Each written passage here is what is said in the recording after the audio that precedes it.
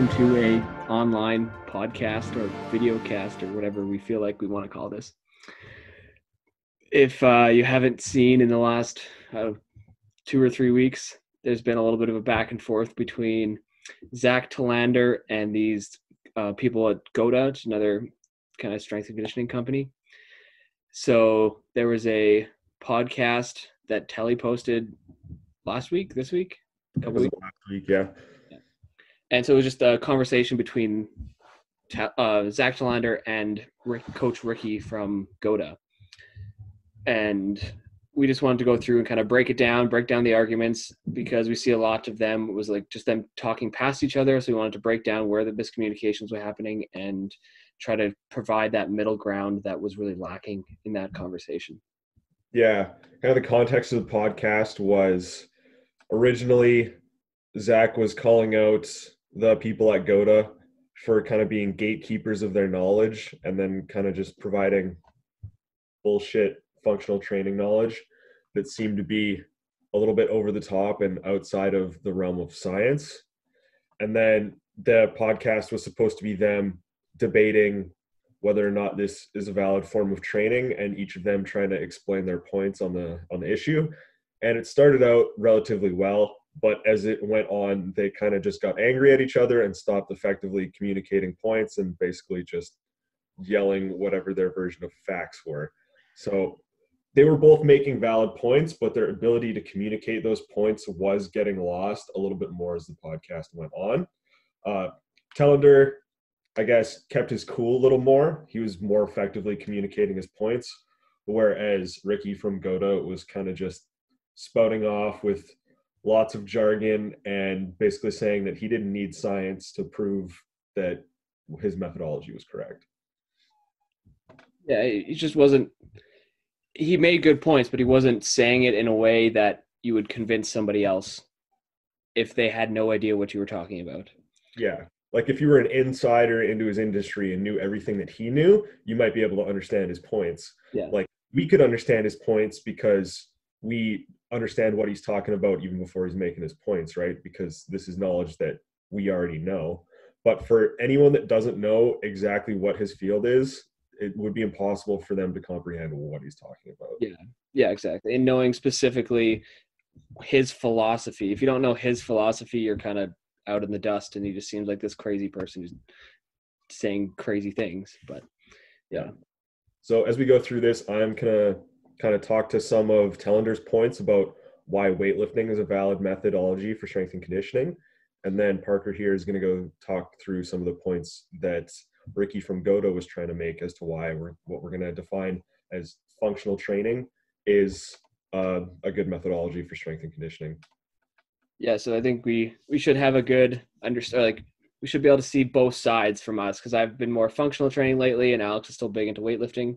But we see each other's perspectives, so it should be a cool conversation. Let's see what it goes.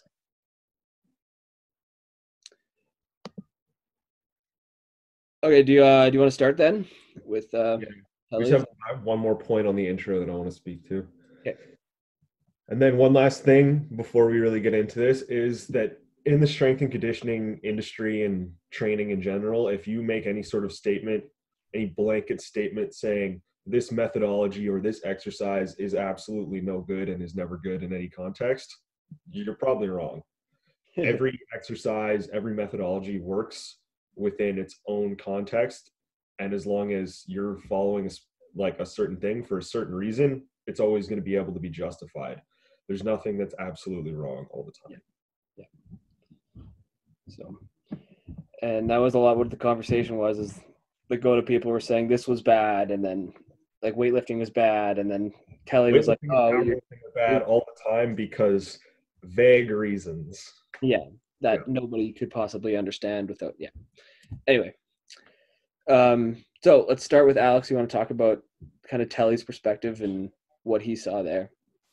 Yeah. So just to give the context of what Telly was trying to argue, Ricky from GOATA was saying that weightlifting and powerlifting movements don't have any place in the weight room for strength and conditioning, because Ricky is saying that these weightlifting and powerlifting movements produce force off of the inside corner of the foot rather than the outside corner of the foot, which is objectively wrong all the time. That's Ricky's perspective. And then Telander was trying to fire back with, well, the sport of weightlifting, the sport of powerlifting, those are inherently different than modifying those movements for strength and conditioning. So the comparison that Telander gave was mastering the snatch for the purpose of the sport of weightlifting is extremely different and much more nuanced than having a basketball player grab onto an empty barbell and put his hands on it nice and wide, like in a snatch grip, and then just jump and catch it overhead.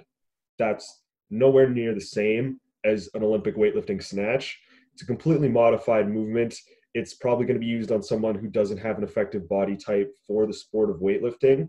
And we're modifying it for the purpose of increasing force production and rate of force production to be carried over to sport performance, right? So it's much more nuanced than, okay, we're just going to have this athlete from basketball learn how to be a weightlifter, and then making them a weightlifter is going to be good for their sports performance. That's not what Telander believes in, right? He believes in a more nuanced approach where you can modify these exercises for athletes of other sports. And he brings in the justification that it is scientifically proven with countless papers that back squats, deadlifts, snatches, cleans, all those sorts of movements are proven to increase rate of force production and a bunch of other athletic qualities, right? Right. But now where Ricky from GOATA comes in is he says, okay, yeah, sure, that's scientifically proven to increase these attributes, but that's increasing these attributes off of the inside corner of the foot rather than the outside. But that's not an area that's looked at by any of these scientific studies. So whether or not that force is produced off the proper corner of the foot, absolutely those qualities are increased, right? So Telander is arguing that, okay, we can use these modalities to increase general force production from an athlete. And if we need to teach them to move off of whatever corner of the foot, right, we can still do that. But it doesn't necessarily need to be inherent in every single movement they do all the time. Yeah. And I think there's a big difference here between the sport of weightlifting and using weightlifting movements. Yeah. Because the comparison to that is that he says, okay, well, if I have a basketball player doing a snatch with a barbell, right, that's not weightlifting. That's like comparing a game of horse to a game of basketball, right? There's the same implement, but it's two completely different contexts. Yeah. Yeah. Just because it's a barbell doesn't mean it's the sport of weightlifting. And so, yeah, if you have someone, which the GOATA coach, Ricky, he took the video of one of the Polish lifters snatching 180 kilos in competition and saw his knees collapse a little bit and was like, that's bad. And obviously, like, this is somebody performing at the top of his level or top level of his sport, and doing a movement to just straight up and stand up with this crazy amount of weight over his head. Yeah, and in the context of that weightlifter, he's doing snatches to snatch the most amount possible. Yeah. Right? He's not doing snatches to increase his vertical jump for a game of basketball. Two different contexts. So for him, it would be better to be good at having force be produced through the inside foot because it is so specific to his sport. Yeah. And it seemed like the other guys took that out of context and was like, this is bad because pain. Yeah. So before we continue here, one thing that Ricky never did in this podcast was actually define what is going on when we compare producing force off the inside corner of the foot versus the outside, because that's something that we would understand, right? But if you went into this podcast with no context of what that means, you'd be totally lost. So can you just explain that a little bit? Yeah. So basically, if you look at the foot, we're talking about like the tripod. Assume my hands are the feet, but if you have like your heel, you have the outside bones, and then kind of like underneath your big toe, which is not where it is in your hand, but so you have this tripod. And so they're saying when you're weightlifting, you're putting your weight kind of through the whole tripod because that's how it is, because that's how you can put the most amount of like force and grip into the ground. Yeah, because that's how you can disperse the pressure. Yes, exactly. But when you are in an athletic setting, you want to be on the outside two metatarsals. And he said this once. He's like, oh, you want to be on 4 and 5. And that's what you just 4 and 5. And it's like, 4 and 5. Yeah, I knew what it meant, but like, so that you want to be on the 4 and 5 metatarsals, because if you were to look at the skeleton of the foot and up into like the naviculars, up in the like the ankle bone, there is less movement there and less bones to go through, less musculature to go through compared to that inside. So you're relying on less musculature and more bones. So you are more connected and you don't have to push through as much force. And also it's on the lateral side, which will get that more lateral line and activate that glute and help create that kind of external rotation to activate your glute, the strongest muscle in the body, a little bit more. And so that's what he was trying to say throughout this whole time. But when you are squatting, you kind of need those other muscles and that tripod foot for a little bit more stability, and to use every muscle of your leg to try and push it through. And so it was just like comparing tomatoes and like apples and oranges is better. So like in brief, right? If we talk about inside corner of the foot, what we're really meaning is center of pressure, if this were a foot, is going to be right here in the middle, and you're going to be less reactive. You're not going to be able to change direction as easily. Whereas if we talk about outside corner of the foot, rather than center of pressure being here, center of pressure is going to be over here on those 4th and 5th metatarsals. And then you're going to be more reactive. You're going to be able to change direction a little bit easier, right? You're going to have a lot better lateral stability. You're going to be activating. There'll be less give in the foot, so you can react quicker, and you don't need to like coordinate a bunch of tiny muscles. It's just more connected through the core in that manner. Yeah. So, and yeah, he just did not explain that whatsoever. And it was really poor, and it just meant that when Zach got talking or asked a question, he didn't get an answer that was satisfying. Yeah. Because he was saying things, but without the actual explanation. So, yeah. So now that we've got a little bit of context as to what Ricky was talking about there, can we go into a little bit more detail about some of the points that Ricky made that may have got lost on Telander in the audience? Because I know Ricky was definitely talking about how there's this concept of reverse movement technology, but again, has no definition for it. Yeah, so that was one thing that I saw right away, especially in that first video he made about, Telly's first video. He was talking about how this Ricky coach created these new terms, and one of them being reverse movement technology. And I was okay because he was criticizing Ricky for creating a new term and being like, oh, there's already these terms in place. Why are you creating your own? It's very convoluted. And I was not pleased with that argument, because if you are doing something new or you have this new information, and especially if it's like a bunch of if you have a bunch of pieces of information that go together and you create one term to classify all of those pieces of information. So ultimately what reverse movement technology is that when you're walking backwards, your heel is going to come in and you're going to have this internal rotation at the femur, to the basic principles of it. So that is kind of what's happening when you're weightlifting, is you can see when people are extending, that heel is coming in. And so he's calling it reverse movement technology because it's like you're walking backwards as opposed to when you're walking forwards. And so they want to see forward movement technology, which is this pattern of the heel moving out as you're walking or running forward, because the gait and your walking patterns are like 99% of your movement. Yeah. Right? Humans are meant to walk, and that's what differs us from every other animal or anything else. So that pattern is, if you're using reverse movement technology, which meaning heels coming in, there's internal rotation of the femurs, and you are like using your back a little bit more compared to, let's say, your glutes or whatever, this pattern is reverse movement technology. And instead of explaining that every single time he said that term, he just says the term.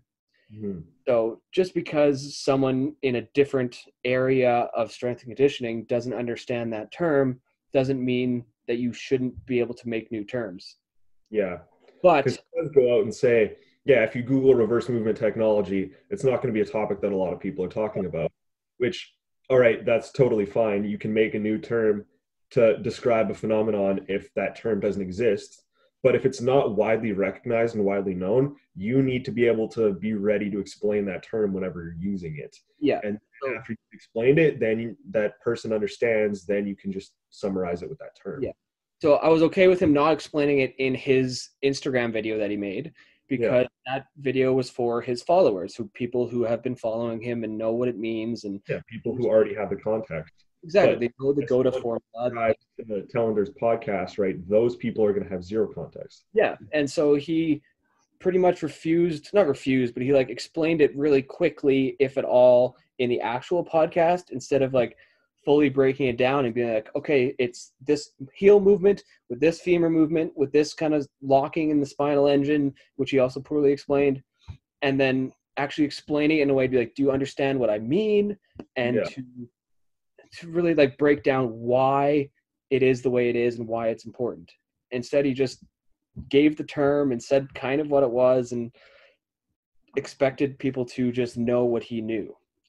And that's not how you communicate your point. So and especially in the context of being a coach, right? You need to be able to communicate effectively to your athletes and just to the general populace, if that's how you're going to market. You need to have that effective communication, or else people aren't going to understand what you're saying. They're not going to get the cues that you're getting. They're not going to be able to learn anything from what you're saying. Yeah. And that's kind of where Telander is getting this approach that, okay, people at GOATA are gatekeepers of information, right? Because the people there aren't aptly explaining it. They're kind of just using their own terms and expecting other people to just get it. Yeah, exactly. And another thing with that is his explanation of spirals. So he was just pretty much saying, it's like, oh yeah, everything is spirals. Like all traditional weightlifting is in like these lines and these boxes, but movement is actually spirals. And that was about his whole explanation. He's like, everything is spirals. You breathe in air through your nose in spirals. Your blood vessels move in spirals. And it's like, what do you mean by spirals? Yeah. Like he just said that it's a word and that's what happens, instead of explaining that when your foot is on the ground, the way you produce force is by having this rotational movement. So this means like you're using your glute to try and rotate your femur along your pelvis in order to extend it. Because whenever you are extending your leg or even flexing it, there is rotation that is also happening at the hip. Yeah, and just to be even more clear here, when we talk about that rotational movement that he's referring to in spirals, that's a rotational movement in the transverse plane. Yeah. Because when we talk about rotation in biomechanics, anytime a limb segment is moving around a joint, right? Even if my elbow is rotating here, that's a rotation. It's just in like the sagittal plane rather than the transverse plane. Yeah. Right? Every movement in biomechanics is going to be defined as a rotation.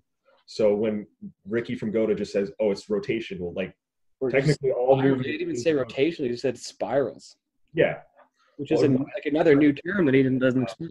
As torque, right? And torque is any force acting on a rotation. So if all movement is rotation and he says torque, then he's just saying, well, spirals is all movement. Yeah. Which, I mean, I guess technically isn't wrong, but does not offer an explanation that people really understand. No, I didn't. Yeah, I didn't. I listened to it and I was like, that I understand, but it's just say more. Like explain yourself and assume that people have no idea what you're talking about and give them the explanation. And there was no attempt at that.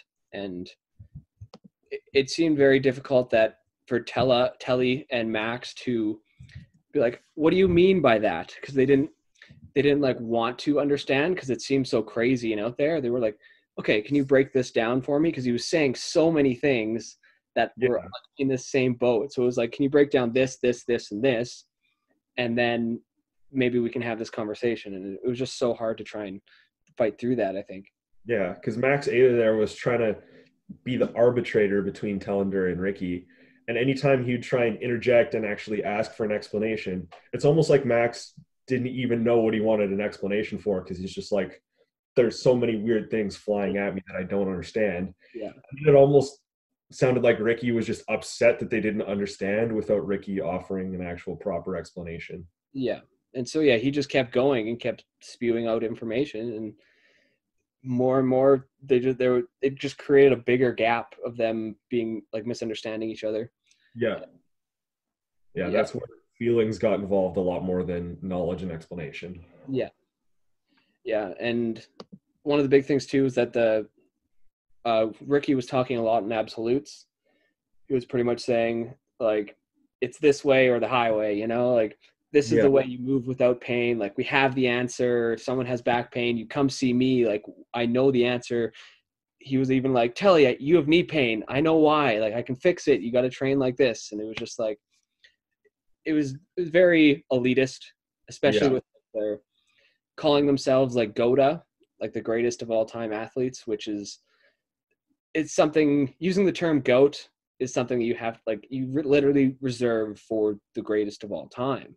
Yeah. And it's like they're still a new company and they're not, like they might know what they're doing, and I don't doubt that, but it's just, it seems very elitist, on top of not only calling themselves GOATA, but having their movement system be called GOATA, and then calling any other movement that isn't GOATA WOTA, like the worst athletes of all time. So if you like push from your first and second metatarsal and the ball of your foot, you're WOTA, and then the closer you go to the fourth and fifth, you are GOATA. And so it's like the spectrum of elitism that they're trying to like get through, and it's just, it's very hard to accept and listen to people who feel that way and express it in this very cocky manner. Yeah.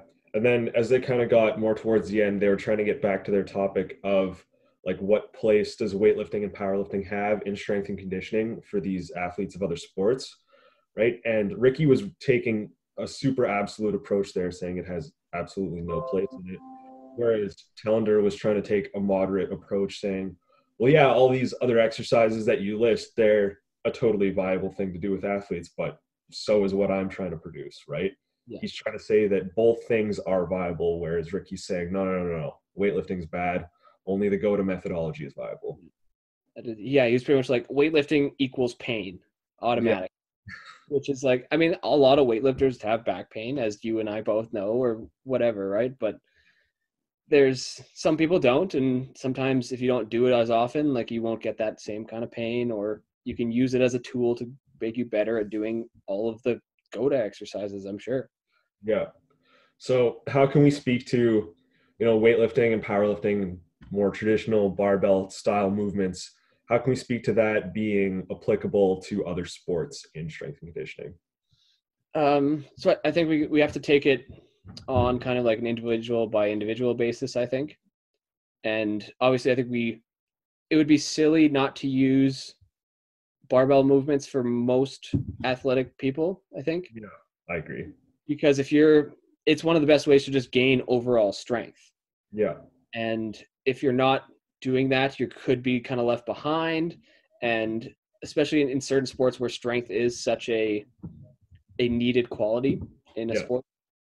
Like, so if you are taking like basketball, for example, like you do need some level of strength. Like you might not be pushing them up to a 400-pound squat, but you want them to be able to, push their body weight at least.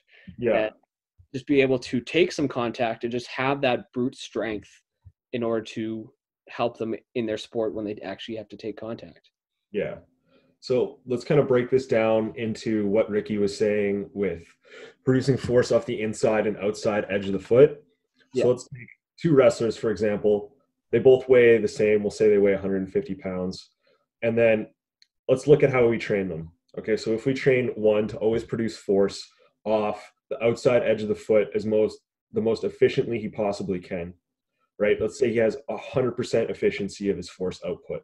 Yeah. But if we're limiting him from not using any barbell exercises at all, he's probably going to have a lower absolute strength value. Yeah. Right. So even if he's 100% efficient in producing all that force, let's say he puts out 5 units of force and that's his max output and he's 100% efficient. So he's outputting that 5 units of force. And now let's say we have another wrestler, only trains with barbells. He can only produce force off the inside edge of his foot, but his maximum force output is going to be 20 units of strength. Right. Just to be general, right? But let's say he's only 50% efficient at expressing that force properly. he's still outputting 10 units of strength because his absolute value is so much higher.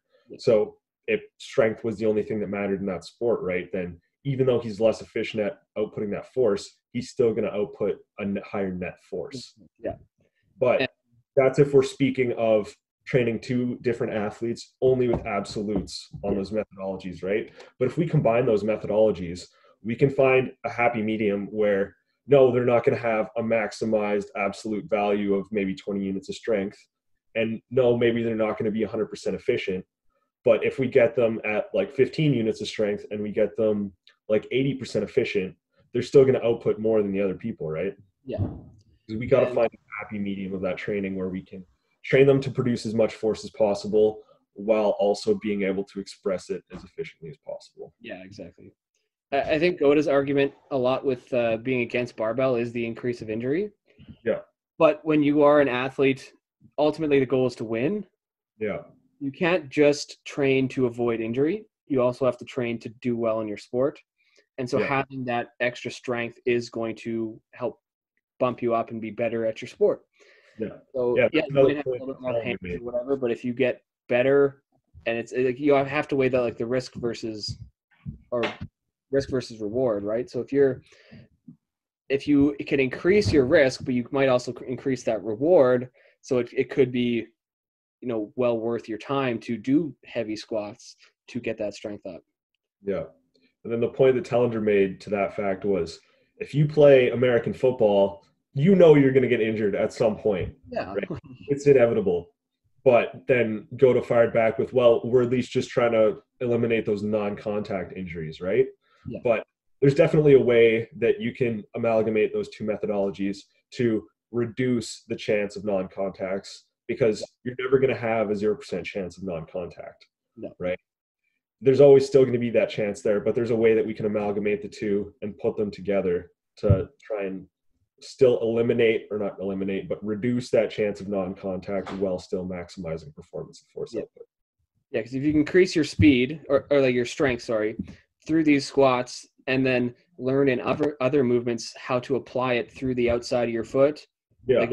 Fine. So even if you do whatever one strength exercise a day where you're, loading that inside pattern, if you're doing a bunch of other stuff that's loading the outside, like you're still doing well. And if you are stronger, just muscularly in general, and now you start to be better at loading the outside, those squats are going to help you reduce injury just because you have that more muscular strength and hypertrophy and everything else.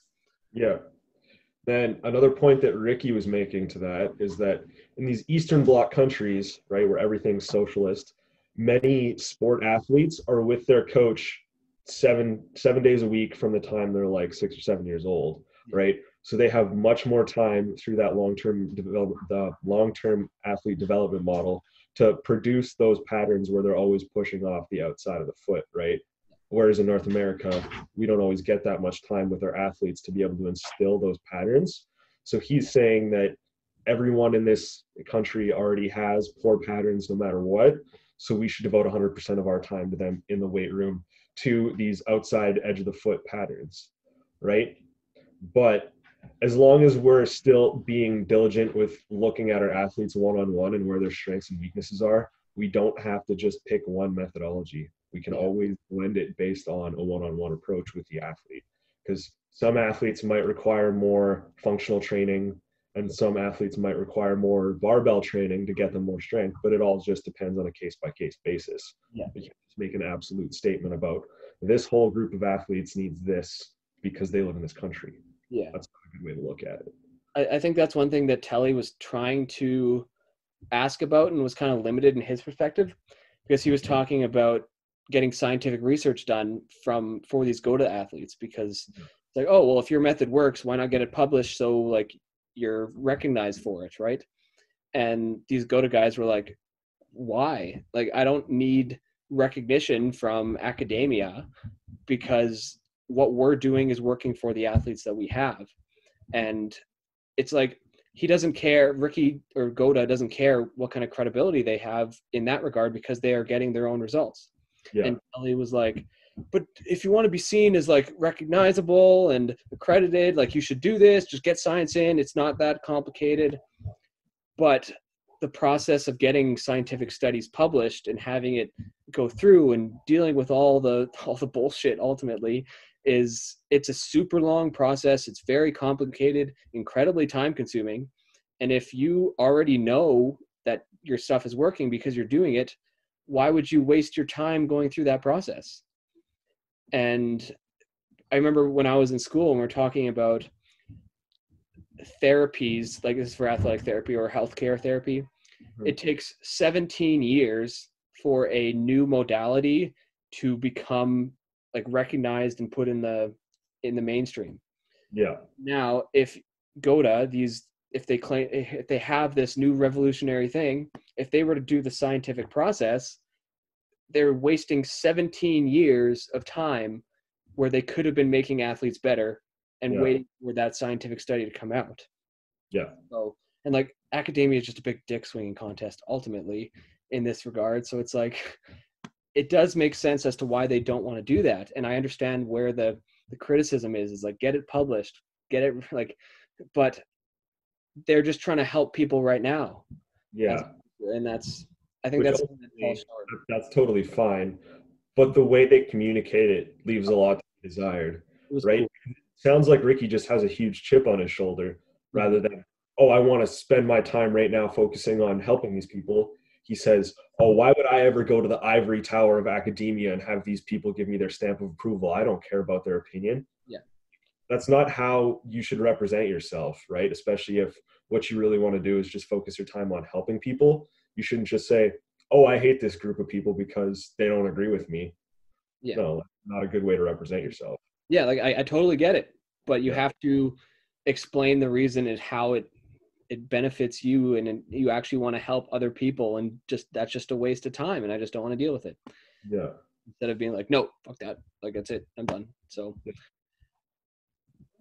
yeah.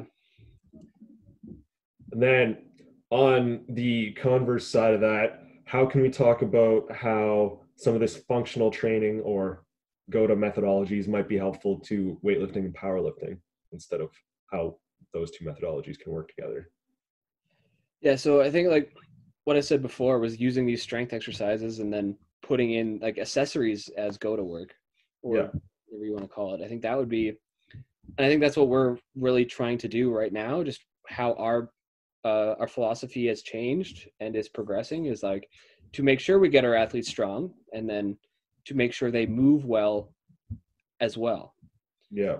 We don't want them to just be strength athletes unless they just are, but even if they are, it is good to get them moving in those new patterns that are more functional, as much as I hate to use that word. But to the one point that GOATA makes is that walking is the primary pattern that we do. And so better we can make our gait and living our lives, the better athletes we're going to be on the platform or on the mat or the court or whatever. Yeah. So the better we can make our gait, which is what we're doing, 12 other hours of our day that we aren't in the gym or sleeping, then the better we are at that, the better we are going to be at our sport. So yeah. And then even if we just add in some of those more functional exercises as accessories, if we use those to target specific areas of the athlete, we can reduce pain, we can reduce incidence of injury, or we can even rehab injuries, right? Yeah.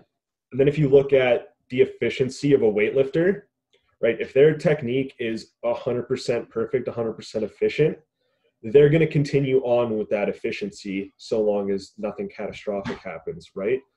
But if we have a weightlifter with a low efficiency on his technique, if that technique doesn't improve because of he doesn't have a good relationship with his coach where he's not being watched all the time, he's kind of just on his own, or he's loading himself too much with poor technique, which is going to lead to like overuse injuries, that's over time going to give him worse and worse positions and worse technique, right? So if we kind of look at those two separate, if we have someone with good technique, that technique's almost always going to stay good. Whereas if we have someone with poor technique or poor positions, over time, that's going to degrade and get worse. So if we have someone with that already poor technique and poor positions, we can give them a lot more accessories that are functional, and that might improve their positions and their ability to improve their technique. Yeah. Because just anecdotally, like you and I, we had Coach Rob, who always said, oh, when I did less weightlifting, I found my mobility got worse. Whereas when you look at me, the more weightlifting I've done, the worse my mobility has got, because I have much poorer positions than Rob did. So as I'm loading myself in those poor positions, my body is compensating by reducing my mobility so that I'm not hurting myself in those positions, right? So now if I add in some more functional training there as accessories, I can increase my ability to get into those positions, which is going to help me with my weightlifting. Which is exactly what we've done. We've been doing these weird accessory exercises that we've been sharing, and it's been helping both of us. So, and some of it is based on GOATA methodology. I'm getting it all from David Weck because he's less of a prick. But yeah, to put it bluntly, he just explains himself better. Yeah. And it's just helped us both in like a short period of time. So I do think that there's a place for what GOATA is doing. They just need to gain acceptance by communicating better. Yeah. That podcast did not do that. No. So. Yeah. So hopefully that gave you guys a little bit of insight onto what was actually going on there, if you didn't really understand the context and explanations that were somewhat poorly being given. Yeah. Let's run through a quick little how that podcast should have went. Okay? All right. Hey guys, I'm Zach Telander. Hey Ricky from GOATA. I believe that movements from weightlifting can be used to increase certain variables of an athlete's athletic performance. If I use a modified snatch from weightlifting with, say, a basketball athlete, I might be able to improve their vertical jump. But I definitely don't think the entirety of their training should be weightlifting. What do you think? Yeah. So in my perspective, I see that would be an effective way to create those forces and that vertical jump and potentially increase athleticism. But the way I see it, and through my training and my experiences, is that will generally increase the chance of non-contact injuries. So there's nothing wrong with it. We just need to be aware of that. So the way that we have found to go about training is to put all our weight on the outside two metatarsals, number 4 and 5, and pushing our weight through there, because that is a more athletic position. It's a little bit more connected through the lateral line. It activates what's called spirals. So when we are moving, everything is rotation. So we're pushing off our feet, we're creating that torque in the ground, and it's activating our glutes a little bit more. So you can see that when we're moving, our femurs are going to be rotating in one direction or the other. And so this position will just help create or reduce the chance of injury, especially those non-contact injuries, and just make for a better athlete that moves better, and it'll apply more likely into their gait, which they're doing for more period of time. That sounds good, Ricky. So it sounds to me like if we use barbell movements to increase the absolute force output an athlete can produce, and then use some of your GOATA functional training to increase the efficiency of their movement patterns, we can kind of put those two together and make what you would call the greatest athlete of all time. Yeah, we could. And I admit that our name is a little elitist, but it's just something that we chose, and that's okay. Don't take it too seriously. Well, thank you for aptly explaining what your methodologies are and for listening to my opinions. Of course, same to you. Awesome, perfect. I'm really glad we did this. This helps you guys and is not just a giant argument. Awesome. Cool. Thanks for having me. Totally welcome, Ricky. It's been such a polite conversation. Yeah, so that could have been how it goes. Yep, could have been a lot better. A lot better than it was. So, yeah, the one thing to take out of this, I think, is that us and everyone else who wants to be a coach, you need to be clear in your communication and really understand that other people and other coaches, athletes, or other coaches' communities don't understand your perspective. Yeah. So you need to explain it to them as if, not if they're idiots, but as if they have no idea where you're coming from and why. Yeah. And this doesn't just apply to coaching or strength and conditioning, right? But it especially does, because all of coaching is really trying to communicate information to someone to teach them, right? Coaching is really just teaching and guiding and mentoring, but it also applies to every institution of knowledge that there is in the world, right? This is why engineers and doctors still have to take English courses and communication courses, right? Because if you can have all of this information in your head, but you can't communicate it effectively and peacefully, then no one else is going to understand, and that's not going to be as effective as it could be. So yeah, it's going to limit your success if people hate you and just think you're crazy and don't understand what you're saying. So yeah. All right. I think that's it for today. Guys, yeah. Thanks for listening. Hopefully this turns out okay, and stay safe. Yep. Have fun with your quarantines. Yeah. Peace.